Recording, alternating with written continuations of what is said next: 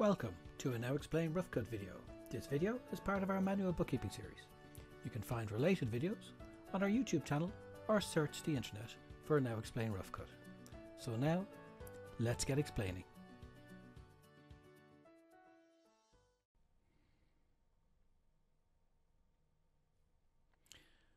What is a general ledger?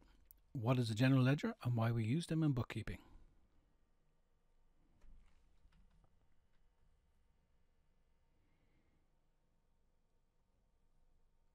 What is a general ledger and why we use them in bookkeeping?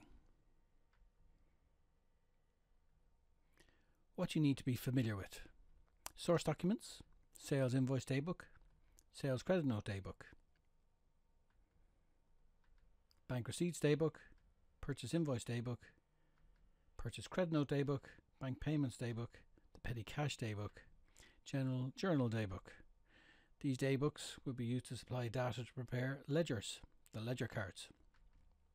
Other terminology you should understand: T accounts and debits and credits. The general ledger contains all the financial information for a business from which financial reports can be created. The business will have a chart of accounts, which is an index of all the financial information the business wants to report on. For each account in the chart of accounts, there must be a general ledger card. The complete general ledger is made up of all these individual ledger cards. Example of a general ledger card.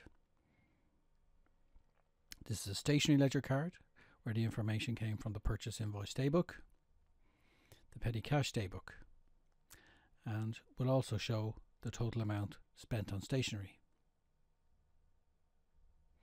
Each individual account is related to one of the 5 main financial headings of income, expenditure, assets, liabilities, capital and reserves. Each individual account will have its own ledger or a ledger card.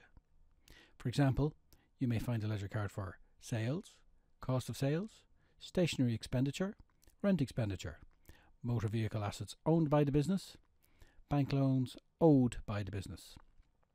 The information found on the ledger cards is taken from the books of original entry, commonly known as the daybooks. These daybooks are used to record information from the source documents such as sales invoices and purchase invoices. Each of the general ledger accounts contains an individual part of the business's financial information.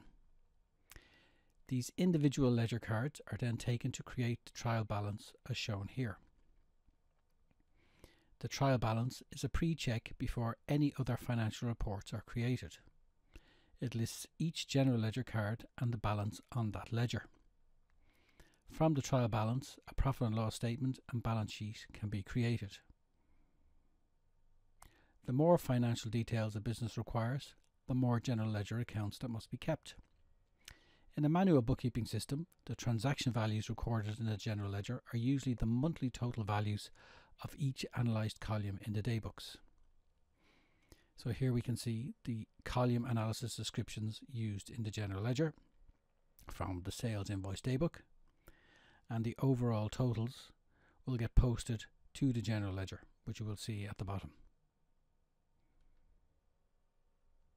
All general ledger cards are set up in the standard T account layout. The layout looks like the letter T, with debit values on the left hand side and credit values on the right hand side.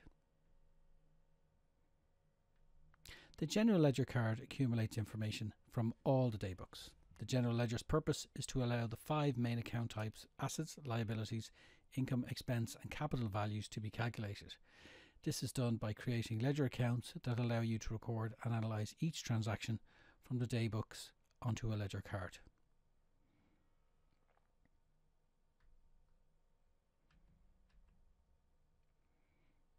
What is a general ledger? The final summary.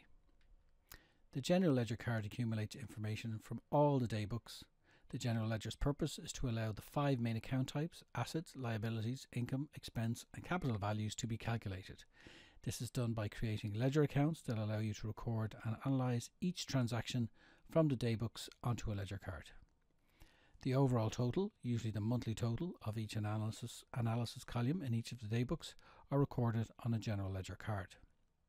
For example, in the purchase invoice daybook, The analysis columns of stationery will have its own general ledger card. You will then be able to see what makes up the expenditure for stationery.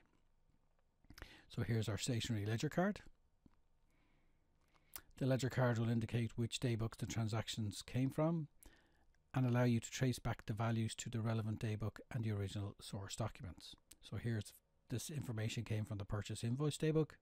This information came from the petty cash daybook. And here again is the total amount spent on stationery.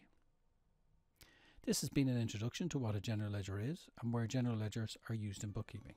For more information, go to nowexplain.com. Thank you for watching.